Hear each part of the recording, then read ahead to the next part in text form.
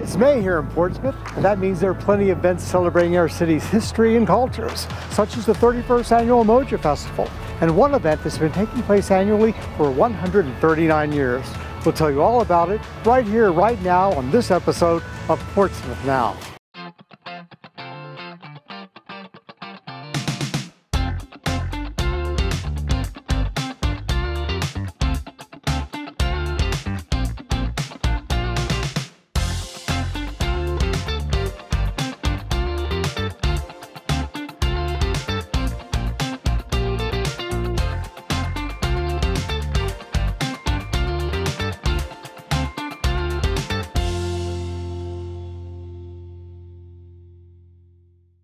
Welcome to Portsmouth Now. I'm your host, Rob Lauer.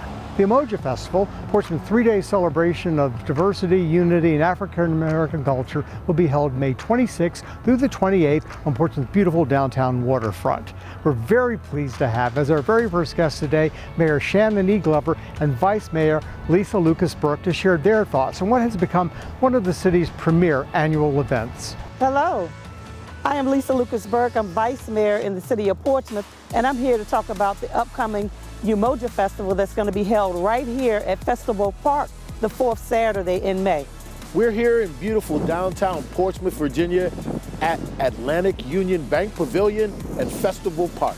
UMOJA is our unity festival where we bring all of our citizens, our visitors, and our guests right here to Portsmouth to enjoy the festivals of an African festival. UMOJA is the unity that brings us all together. There is an authentic beginning. We bring in our elders and they actually start the festival. They give us permission to host this festival every year, and it gets everyone so excited. It's great artwork, it is great African attire, it is great ethnic food, it is great roundabout music, and even a gospel fest ending out on Sunday. So in traditional African culture in the village, whenever there was an event held to commemorate something special, the event had to include the elders, because in the culture, the elders were the ones who gave permission for things to take place within the community. So as a part of the drum call and the coming together of the elders with the leaders in the community, we are essentially being given permission by the elders to conduct the UMOJA Festival.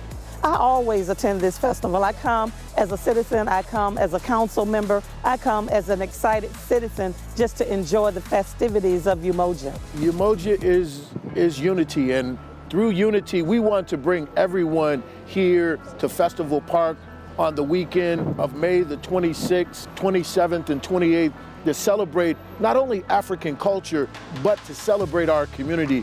There'll be food, there'll be activities, there'll be individuals that come from different communities just to learn about what UMOJA is really about. And we want to highlight that here in the city of Portsmouth. You know, we have a saying in the city of Portsmouth: Portsmouth is for people, all people.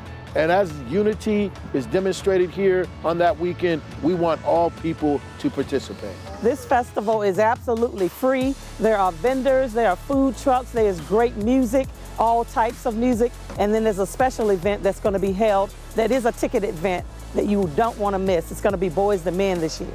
I'll be here with my family and my council and other representatives from the city. So please, we encourage everyone to come down and celebrate our UMOJA weekend and enjoy the festivities and just have a good time. It is very accessible. We have parking garages all within the downtown area. We have on-street parking. It is accessible to all of the areas, whether you're coming by train, foot, bus, or bike. We want to make it accessible for you to get here. I'm inviting everyone to come and join us. We're looking to have really great weather. It leads us right into the Memorial Day weekend. So come on and kick your weekend off with the UMOJA Festival with Portsmouth on the fourth Saturday in May. Actor Stephen Alexander joins us next to tell us about a new musical that's being presented as part of this year's UMOJA Festival. Stephen, welcome back to Portsmouth Now. Thank you so very much. Now, I understand that you and some others were part of a show that's being done this year at UMOJA. Oh yes, oh yes. We're last year at we had the Heritage Stage last year. That was the 2022 UMOJA Festival. But this year we have the Heritage Bus Tour. Okay. So we have a new theme. Last year our theme was Sounds Like Freedom. This year is a change gonna come. And it's about the civil rights movement and what was going on during those times. And we even have a little presentation, another original presentation that we have, and it's called Change Gonna Come. Okay, and is it just you? Is it? Oh no, we have a cast of characters. Once again, the genius, Ms. Karen has come up with an unbelievable script, but it's in keeping with the civil rights movement. Okay. And some of these are actually, like our last year, it was actually a true story. We had to embellish on just a little bit, but they were about true stories and black people in that era, you know, circa that time. So that'll be what this is, 1960s, 50s, 60s? Right. And as a matter of fact, I encourage people to go down to the Cultural Arts Center because they have an exhibit there called I Am a Man. Yep. It's an unbelievable, and it's a very poignant exhibit. And as soon as you walk into the exhibit, you get that feeling. There's a sign that says colors only. So as soon as you walk in, you sort of get that feeling. You're sort of thrown back in time. Right. Yes. Yeah. So what you would be presenting in this particular play, would this be from national experiences? Would these be experiences of people locally during the civil rights era? We're basing it on a little bit of both. We're trying to combine the two, try to combine what was happening here in Virginia at that time and sort of relate it to the world, because Dr. King called that the music, because we have a lot of music in this presentation. And Dr. King called that music of that time the soul of the movement. Yeah. So we're trying to encompass the music and the feeling of that early time. Okay, now where would this be presented? It's gonna be, I believe we're gonna have we're not gonna have a stage, it's gonna be a bus tour. Okay. But it's gonna be, let me see, if I can, let me see if I can haul off stage here. It's going to be at Emmanuel AME Church, right on North Street. Yes, it is. All right. And what type of music will it be? Will it be just that period? Will it be harkening back to older songs? Well, we're going to have that period. We're going to have some music, and we're going to present something that a lot of people don't even know about. We're going to present 30 seconds of the Sam Cooke song, Change Gonna Come, that was not originally recorded for people to hear. Now, why wasn't that originally recorded? I don't know, because I think it was because the wording of it was a little too strong, because the verse went a little too true. A little too true, because it went, let me see if I can. And I go to the movie, and I go downtown. Somebody keep telling me, don't hang around. It's been a long, long time coming, but I know change gonna come. Oh, yes, it will. So that's the verse. Right, I can see that really was very deliberate. That really hit it, yeah. Because you can imagine at that time, you go downtown, you go to the movie, and people say, look, you can't come around here.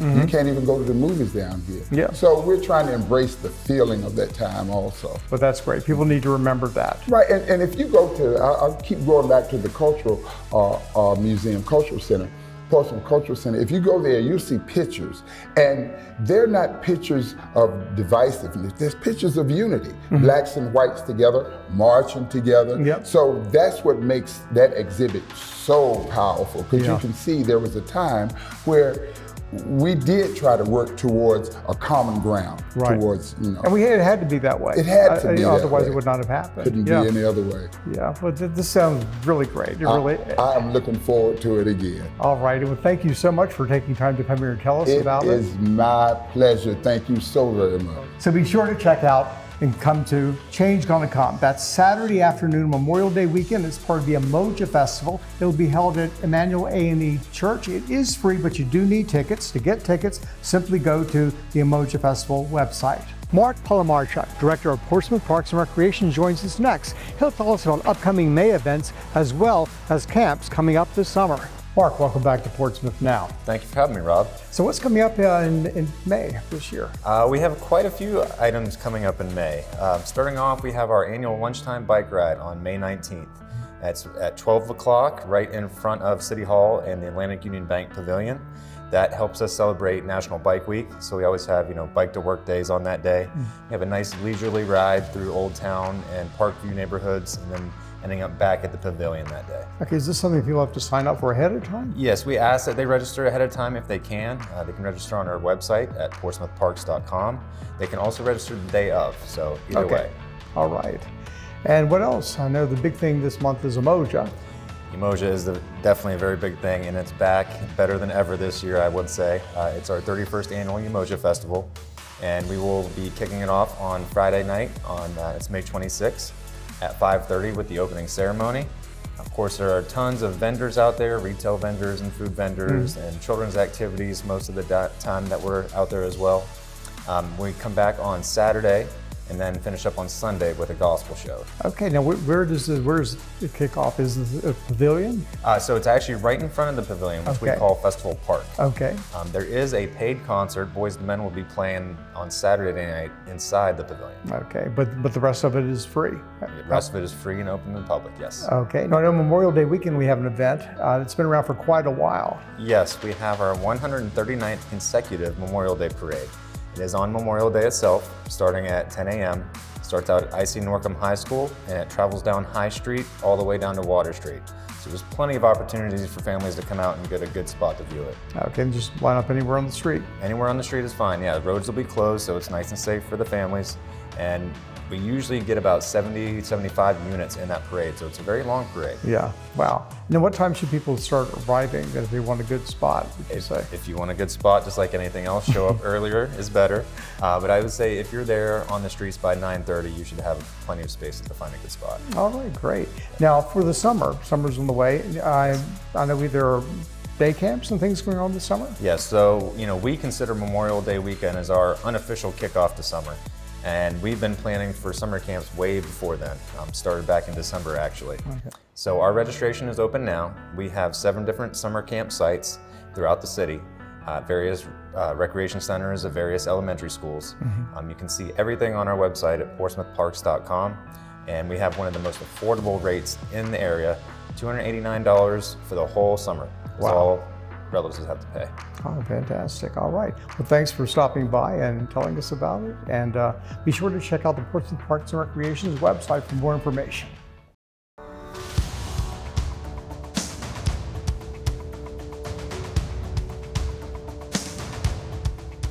What makes a city more than a point on a map? What makes it a great place to call home? Or do business? Or visit? What makes one city any different from another? In Portsmouth, we know the answer. It's our people and the places that make Portsmouth uniquely our own. All different kinds of people from all different kinds of places coming together in neighborhoods we all know by name.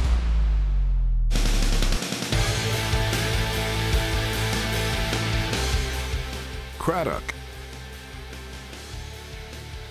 and Port Norfolk, Old Town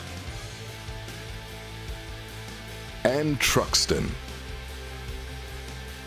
Churchland and Cavalier Manor, West Haven, Park Manor,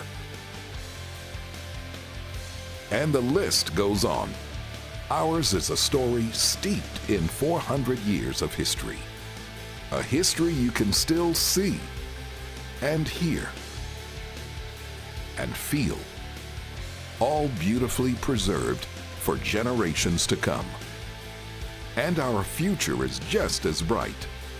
Today, Portsmouth is home to Virginia's first and only full-service casino. And that's a big win for our city. At the ports that give our city its name, Portsmouth continues to make its mark as a strategic international seaport, a proud steward to the Navy's fleet, and a powerful partner to the emerging offshore wind industry. Our tourism industry is on the rise too, with new attractions, new businesses, and a few old favorites, all coming together to make our city more inviting than ever. What makes a city more than a place on a map? Him and her and her and him and them and this place and that place and all the other people and places that make Portsmouth home.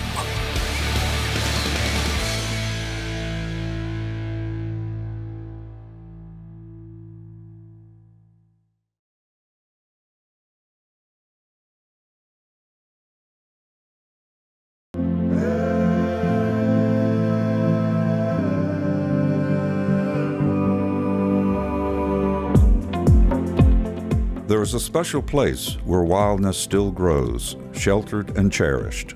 A sanctuary for wildlife in the heart of bustling Hampton Roads. Welcome to Hoffler Creek Wildlife Preserve, the only urban wildlife preserve in the Commonwealth of Virginia, with 142 acres of preserved woodlands and wetlands and 3 miles of hiking trails. A riparian forest filled with pines and hardwoods, a meadow of native wildflowers and grasses, Lake Ballard, a large man-made lake, and a tidal creek with its expansive salt marsh teeming with life. You can explore and experience nature by kayak, or you can hike the winding woodland trails, or just watch natural life unfold from decks overlooking the lake, creek, and marsh, or from bird blinds throughout the preserve. You will find a warm welcome from our many diverse residents in this natural oasis of calm and serenity. Come visit Hoffler Creek Wildlife Preserve, a place where learning comes naturally and wonders never cease. Free and open to the public, Tuesday through Sunday, 10 a.m. to 4 p.m.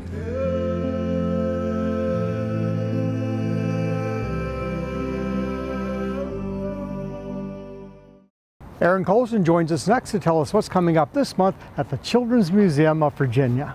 Aaron, welcome back to Portsmouth Now. Thanks for having me, Rob. I know there's always something, not something, a lot of stuff going on at the Children's Museum of Virginia. So you're here to tell us what's coming up in May and maybe even what's coming up in the summer as far as like summer camps and things. Perfect. Yeah, we have a lot happening this spring. So the first thing is Saturday, May 13th is the Youth Mental Health Awareness Summit that we're doing in partnership with Behavioral Health Services. There'll be up to 40 vendors outside on the mall as well as in the museum. And you can register that day to get free admission to the Children's Museum. Yeah, is this a new event? Have you done this It's before? an event that Behavioral Health Services has been holding for the last couple years, and we've just moved it to the Children's Museum this year. Great. So we're really excited for this opportunity. Okay, and then there were some other things. Yeah, we move into June. So in June, Daniel Tiger's Neighborhood opens. It's a Gorific exhibit. Starts Saturday, June 3rd at the Children's Museum, and it's focused on Daniel Tiger's Neighborhood, the actual cartoon show from PBS Kids. So we're really excited to have those characters and bring that village to life for children to explore and learn just some basic life lessons while they play. So will this be in the traveling exhibit area? It will, yes. And that'll be starting in June. Does that go? June 3rd through the summer. Okay. Yeah. All right. And then Saturday, June 10th, we're having Andalo's first birthday bash. Oh, wow. So we're gonna be celebrating birthdays in general, but celebrating with Andalo, our mascot. So we invite everybody to Andalo's birthday party on Saturday, June 10th. It's just part of our regular mission. We'll have additional games and activities. I will try to make that. Yes, it'll be loads of fun. Okay. And then we head into July, and we do have summer camps for rising 3rd through 5th grade. And then I have rising summer camps that still have space for or summer camps that still have space for my rising 1st through 2nd graders. They're doing sensational science, which is a combination of art and science experiments to learn about color and movement. And there's a chance to do a summer camp around time travel as well. So it's going to be about travel and motion and some of the things that go with that. Okay, now people are interested in these camps. What do they do? They can just go to childrensmuseumvirginia.com and check out summer camps. All the information's right there and you can register as well. Okay, register online. That's right. And show up. That's right. Okay, and what hours are you open for the summer? Do you change hours? We're going to be open Wednesday through Sunday from 9 a.m. to 4 p.m. this summer. Okay. Yeah. Fantastic. All right. Well, thanks for stopping by. I know you're busy and need to get back across the street. So true. Always a pleasure to have you here. And be sure, if you have not visited the Children's Museum of Virginia here in Old Town Portsmouth, be sure that round up some kids and come. It is not to be missed. Old Town Portsmouth is home to many historic and diverse houses of worship, and the annual Steeple to Steeple Tour gives people a chance to visit each of these. We're joined next by Clifford King Harden, who will tell us about this year's Steeple to Steeple Tour. Clifford, welcome to Portsmouth Now. Thanks for having me, Rob. Now you're here to tell us about the Steeple to Steeple Tour. What is that exactly? Steeple to Steeple Walking Tour happens every year on the Saturday of Mother's Day weekend, and this is our 20th year. You gather at St. Paul's Church. You're met by walking docents who take you through the town, and at each house of worship, a docent will show you the art and architecture and history of the house of worship in Old Town Portsmouth. It is a fundraiser for the Portsmouth Museum Foundation here in Portsmouth, and we're grateful that we've done this like herding cats. 8 houses of worship for the last 20 years have opened their doors. So we start with St. Paul's Roman Catholic that was built by Irish and Italian immigrants. We go there to the Jewish Museum and Cultural Center. There's different groups, so it's not exactly this route. Then Monumental United Methodist, Emmanuel AME Church, which is great because that was a stop on the Underground Railroad, and you get to see where they hid the enslaved people, which you wouldn't see unless you were on this tour.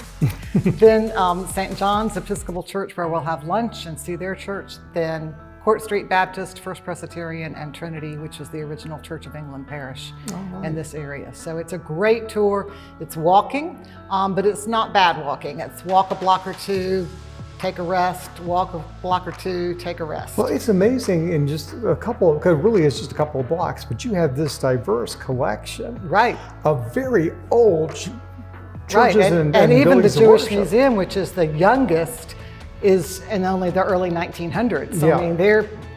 And that's a very rare Eastern European synagogue style architecture. Very, and you don't often get to see inside of there either. So there's a few of them that, and then there's little things. There's Tiffany windows at Trinity that are hidden away, so you can only see them if you're on this tour. You can't just sit in the worship space and see them.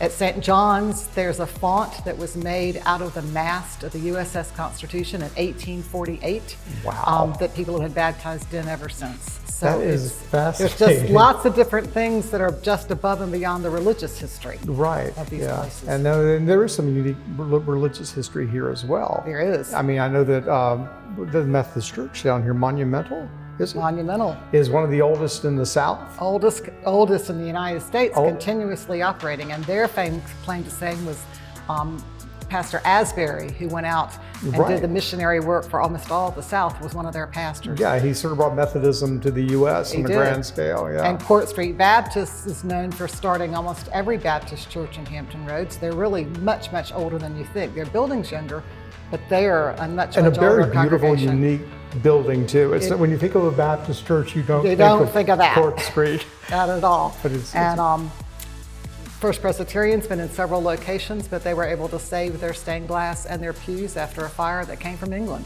So there's lots of little things that you'll hear on this tour that perhaps you wouldn't see. We did have one woman who went through a couple of years ago. She says, I'm trying to decide where to get married, so I'm going to go look at all 8 houses of worship to see which one I like the best. So there's lots of different reasons for taking the tour. That's great. Now you said, this tour starts at what time? Starts at 9 o'clock on May 13th. The tickets are available. They're $22. You can go to portsvaevents.com or you can go to stjohnsportsmouth.org and the tickets go through there. The tickets are just on a list, so you don't get anything physically back, but you just come in at 9 o'clock and start up, and they'll split you into some groups and take you off walking around Old Town. And it's over, give or take 3 o'clock-ish, depending on how long everybody walks and talks. Yeah, well, that sounds like a really neat. It's really good, worth your $22. Yeah. And we do give you lunch in the middle of that. So. That's fantastic. Well, thanks for joining us here to tell us about it. Good luck with it. Thanks for inviting me. Hope it continues. And well, I hope so. After 20 years, we're going to go for 20 more. All right. So if you've ever wanted to see what some of these historic houses of worship in Old Town Portsmouth look like inside, be sure to attend the Steeple to Steeple Tour. Our last guest today, Tom Sasso, joins us to tell us about another annual event, a post such as Portsmouth. Tom, welcome to Portsmouth Now. Well, thank you. Now, you're part of an event called A Post Such as Portsmouth. It's coming up in May. Tell us about this. What is this event about? I'm assuming it's history, since you're dressed this way. Yes, sir. So it's a living history event. Kind of describe it as a portable museum where we come out as living historians, similar to Colonial Williamsburg, what you might see up there. Now, we use the British occupation of Portsmouth in 1781 as kind of just a talking point, but really what we're focused on is just all the deep, diverse, rich history of Portsmouth.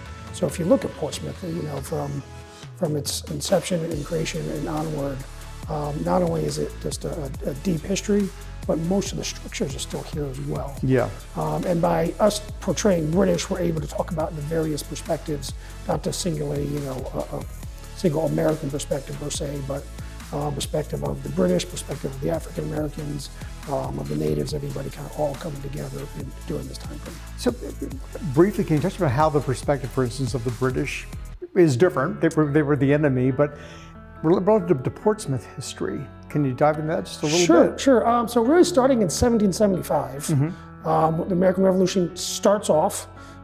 So from the American perspective, it's a war of independence. From the British perspective, it's more about loyalty, but for the African American, it's about their freedom. Okay. So Lord Dunmore, in his proclamation, frees the slaves indentured to join the British, where they in turn fight for their own freedom. That continues on all the way through 1781 when Benedict Arnold and the British troops come down here.